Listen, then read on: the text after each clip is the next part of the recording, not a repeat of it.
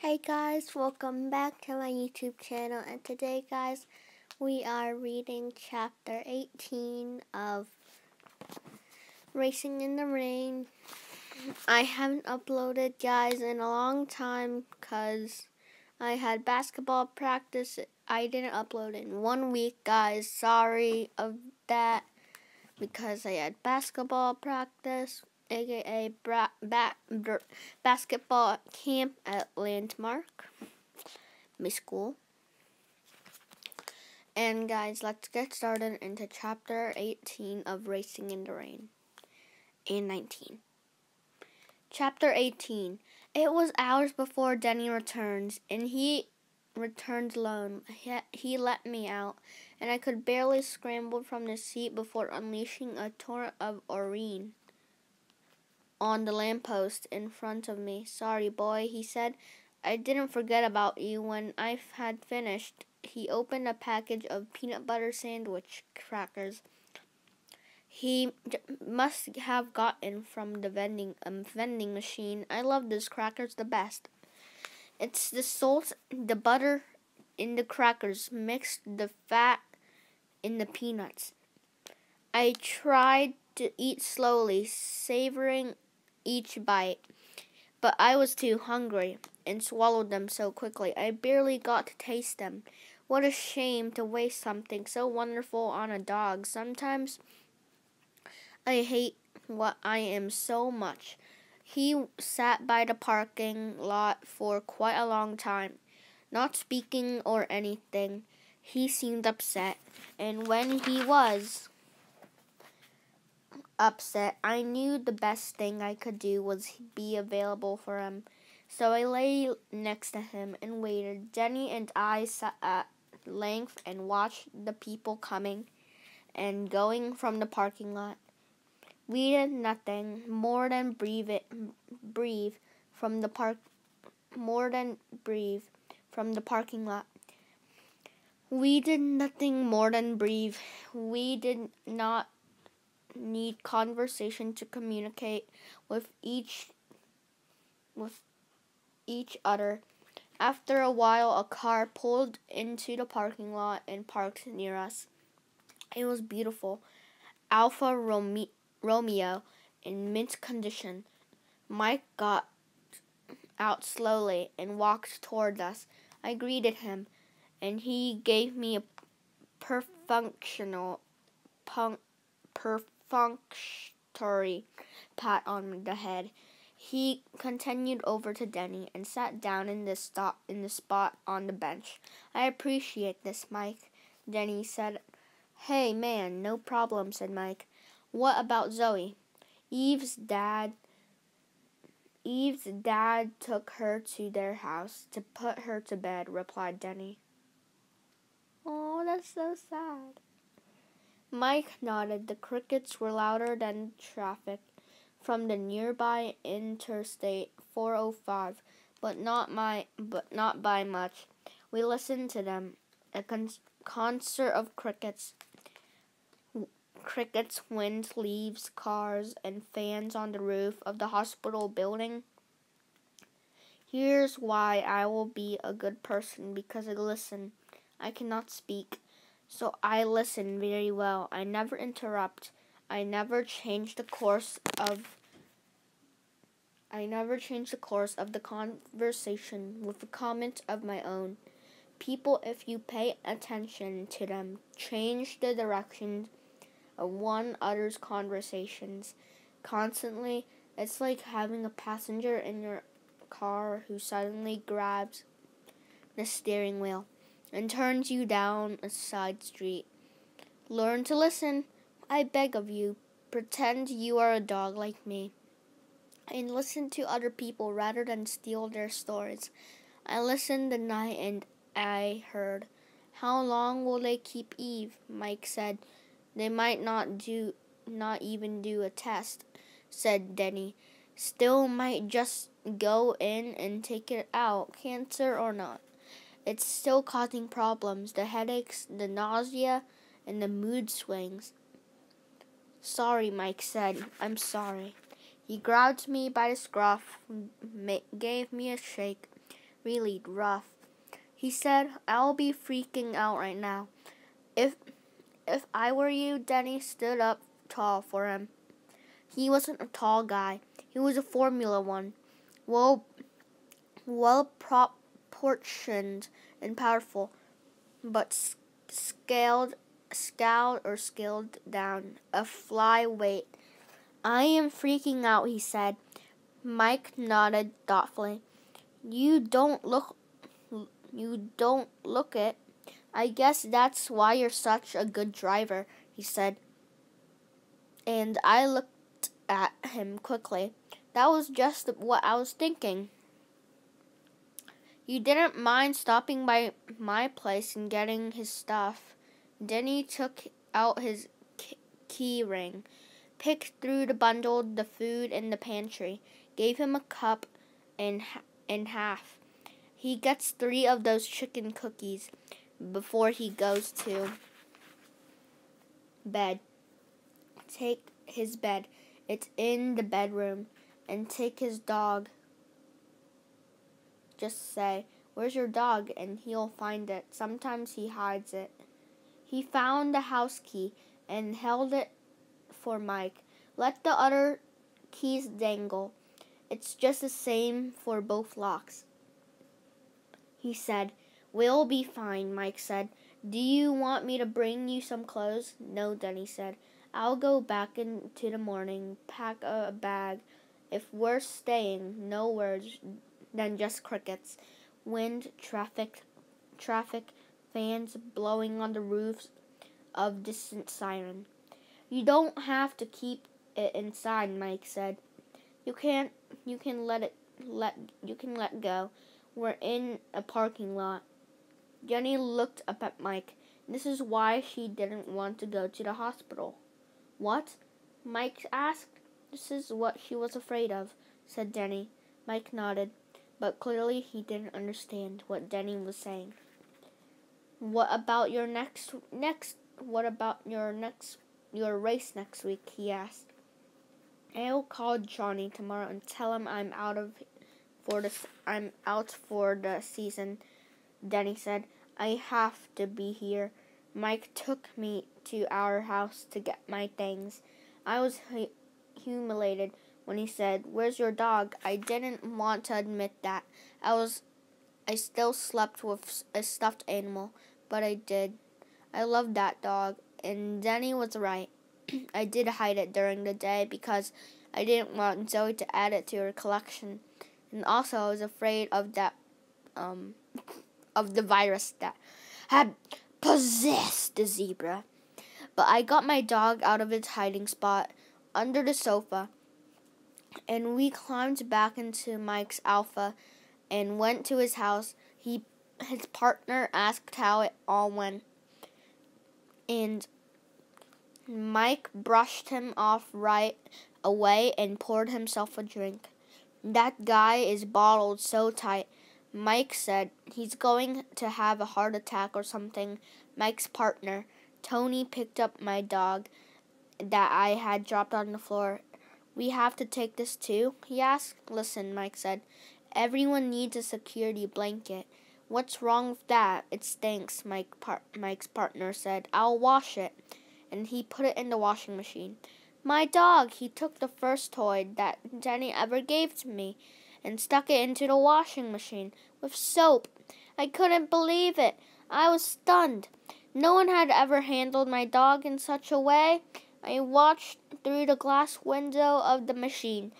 It spun around and around, sloshing with the suds. And they laughed at me, not meanly. They thought I was a dumb dog. All people do.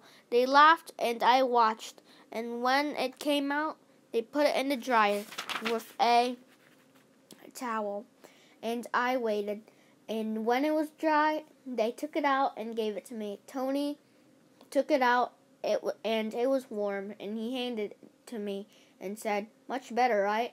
Then Tony handed me my dog. I took it in my mouth out of respect. I took it to my bed because that's what Denny would have wanted me to do, and I curled up with it. And the funny part, I liked it. liked my stuffed dog better clean than smelly, which was something I never would have imagined. But which was something I never would have imagined, but which gave me something I could hold on to, a belief that the center of our family could not be changed by a chance or occurrence, an accidental washing, an unexpected illness. Deep in the center of our family existed a bond.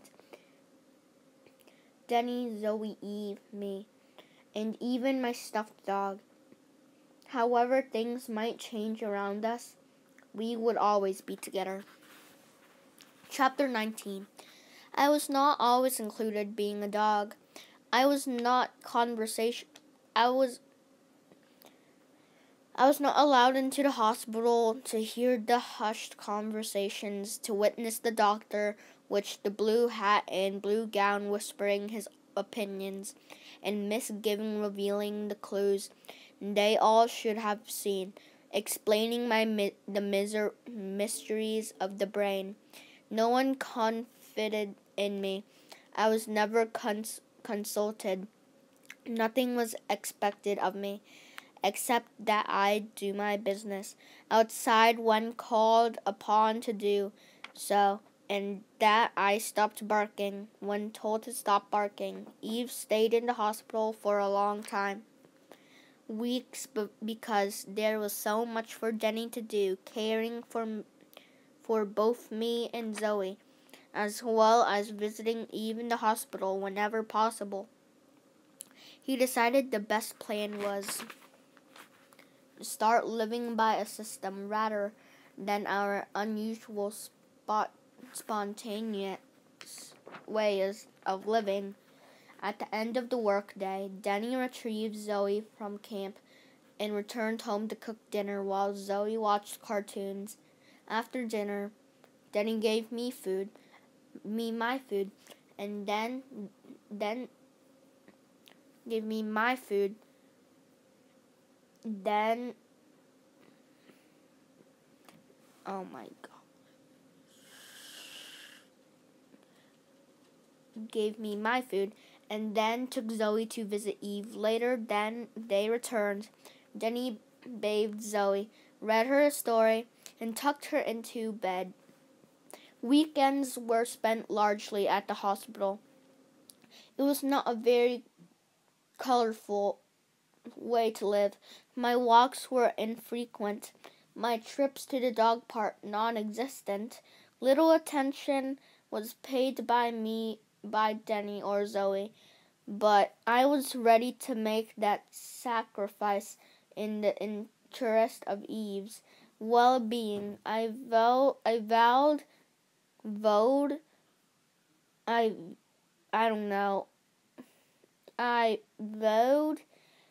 not to be a squeaky wheel in any way. After 2 weeks of this pattern, Maxwell and Trish offered to keep Zoe for a weekend so as to give Denny a bit of break. They told him he looked sickly, that he should take a vacation from his troubles, and Eve agreed. I don't want to see you this weekend, she said to him. At least that's what he told Zoe and me. Denny had mixed feelings about the idea.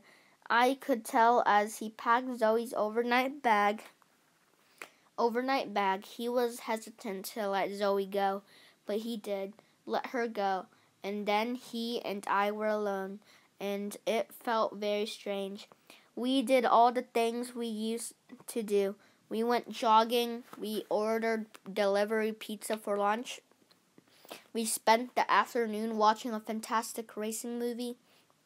After that, Denny took me to the Blue Dog Park. That was a few blocks away, and he threw the ball for me. But even for that venture, our energy was wrong. A vicious dog got after me, and he was at my throat with bare teeth everywhere I moved. I couldn't retrieve the tennis ball. but was forced to stay close by Denny's side. It all felt wrong. The absence of Eve and Zoe was wrong. There was something missing in everything we did. After we had both eaten dinner, we sat together in the kitchen, fidgeting. There was nothing for us to do but fidget, because while we were going through the motions, doing what we always used to do, there was no joy in whatsoever. Finally, Denny stood. He took me outside, and I urinated for him. He gave me my usual bedtime cookies, and then he said to me, "You be good," he said. "I have to go see her." I followed him to the door. I wanted to go see her too. "No," he said to me. "You stay here. They won't let you into the hospital." I understood. I went to my bed and lay down. "Thanks, Enzo," he said, and then he left. He returned a few hours later in the darkness, and he silently climbed onto his bed with a shiver before the sheets got warm. I lifted my head, and he saw me. "She's going to be okay," he said to me. "She's going to be okay." Yeah. Chapter 20. Zoe and me playing in the backyard on a sunny afternoon. She made me wear the bumblebee wings she had worn the previous Halloween. She dressed herself in a pink ballet outfit with the puffy skirt and the leotard and tights. We went out into the backyard and ran around together until her pink feet were stained with dirt. It was the Tuesday after her weekend with Maxwell and Trish, and by then she had thankfully lost the sour vinegar smell that clung to her whenever she spent time with the twins' house. Denny had left work early and picked up Zoe so they could go shopping for new sneakers and socks. When they got home, Denny cleaned the house while Zoe and I played.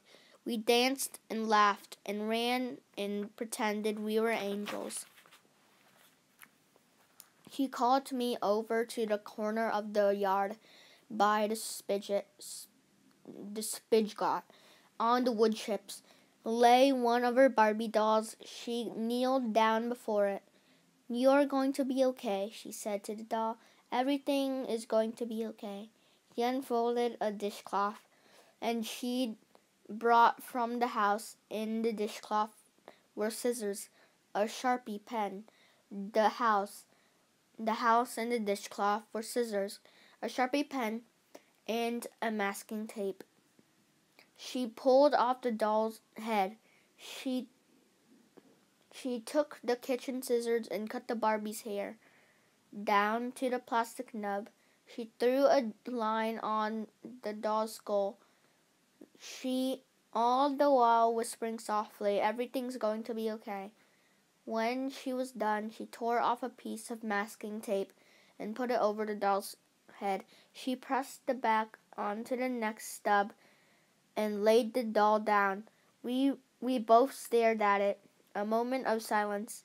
"Now she can go to heaven," Zoe said to me, "and I'll live with Grandma and Grandpa." I was sad, clearly, and weakened. The rest of Maxwell and Trish had offered Denny was a false one. I had no clear evidence, and yet I could sense it. For the twins, it had been a working weekend on the effort to establish a plot. They were already sowing the seeds of their story, spinning their lives for telling a future they hoped would come true. Chapter 21.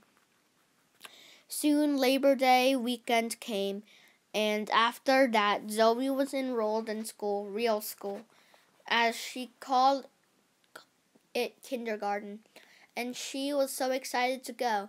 She picked out her clothes the night before the first day, well-bottom jeans and sneakers and a bright yellow blouse.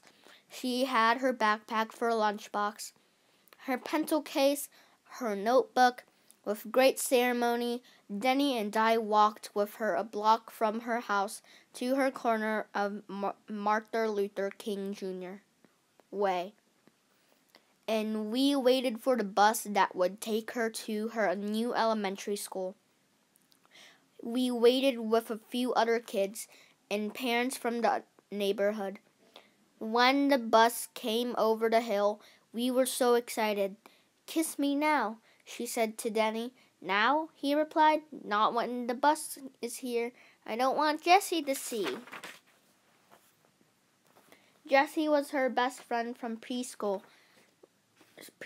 who was going to be in the same kindergarten class. Denny obliged and kissed her before the bus had stopped. "After school, you go to extended day," he said, "like we practiced yesterday at orientation. Remember?"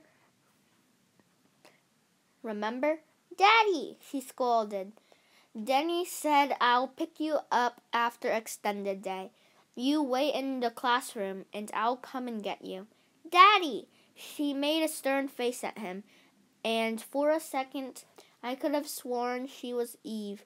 The flashing eyes, the flared nostrils, the head cocked, ready for battle. She quickly turned and climbed onto the bus. Then, as she walked down the aisle, she turned and waved at us both before she took her seat next to her friend. The bus pulled away and headed for school. "Your first?" another father asked Denny. "Yeah," Denny replied. "My only you." "My third," the man said. "But there's nothing like your first. They grow up so fast." They do," Denny said with a smile. We turned and walked home. So guys, I hope you enjoyed those 4 chapters. Chapter 18, Chapter 19, Chapter 20, Chapter 1. And guys, I hope you enjoyed these 4 chapters. And guys, I hope you're enjoying your summer and guys, I hope you're enjoying your day and this book too. Don't forget to subscribe, like, and comment all down below. And guys, see you next time. Bye. See you next time.